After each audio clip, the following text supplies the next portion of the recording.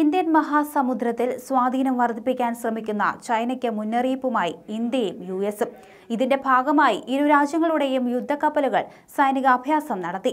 യുഎസിന്റെ ഏറ്റവും വലിയ വിമാനവാഹിനി കപ്പലായ യുഎസ് നിമിറ്റ്സ് ആണ് ആൻഡമാൻ ദ്വീപിന് സമീപം ഇന്നലെ അഭ്യാസത്തിൽ പങ്കെടുത്തത്. നിലവിൽ ആൻഡമാൻ പ്രദേശത്ത് നിലയുറപ്പിച്ചിരിക്കുന്ന നാവികസേനയുടെ കപ്പൽ വ്യൂഹം ഇന്ത്യയെ പ്രതിനിധീകരിച്ചു. ചൈനയെ ലക്ഷ്യമിട്ട് കഴിഞ്ഞ ഏതാനും ആഴ്ചകളായി ദക്ഷിണ ചൈന കടലിൽ നിമിറ്റ്സ് നിലയുറപ്പിച്ചിരുന്നു.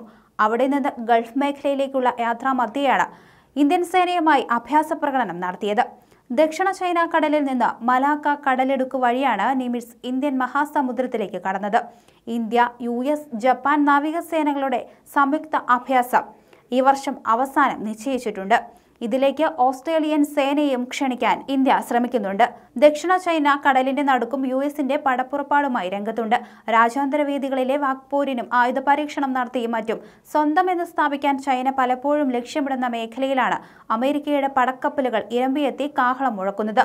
Pacific സമുദ്രത്തിലും സാന്നിധ്യമായിരുന്ന US നിമിറ്റ്സ്, USS Ronald Reagan എന്നീ വിമാനവാഹിനി കപ്പലുകളാണ് ദക്ഷിണ ചൈന കടലിൽ അണിനിരക്കുന്നത്.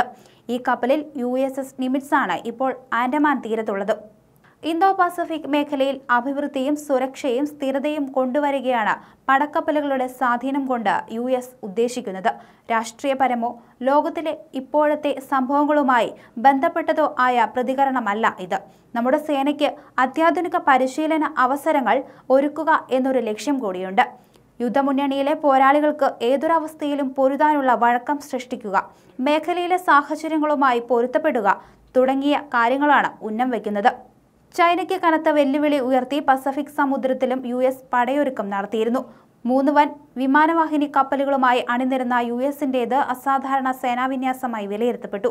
വർഷങ്ങൾക്കു ശേഷമായിരുന്നു ചൈനയ്ക്കെതിരെ ഒരേ സമയം 3 വിമാനവാഹിനി കപ്പലുകൾ യുഎസ് നാവികസേന വിന്യസിച്ചത്. ഇതിന്റെ തുടർച്ചയായാണ് ദക്ഷിണ ചൈന കടലിലെ നാവിക പരിശീലനവും.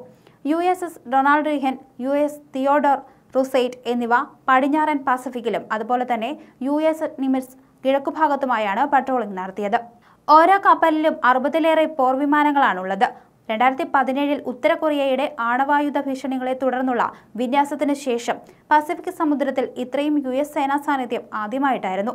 ഇതിൽ ചൈന ഏറെ അസ്വസ്ഥപ്പെടുകയും ചെയ്തു. മേഖലയിലെ ബലതന്ത്രത്തിൽ പിന്തള്ളപ്പെടുമോ എന്ന ഭയത്തിലാണ് അതിവേഗം ചൈനീസ് നാവികപ്പട ദക്ഷിണ ചൈന കടലിൽ അഭ്യാസങ്ങളുമായി പ്രത്യക്ഷപ്പെട്ടത്.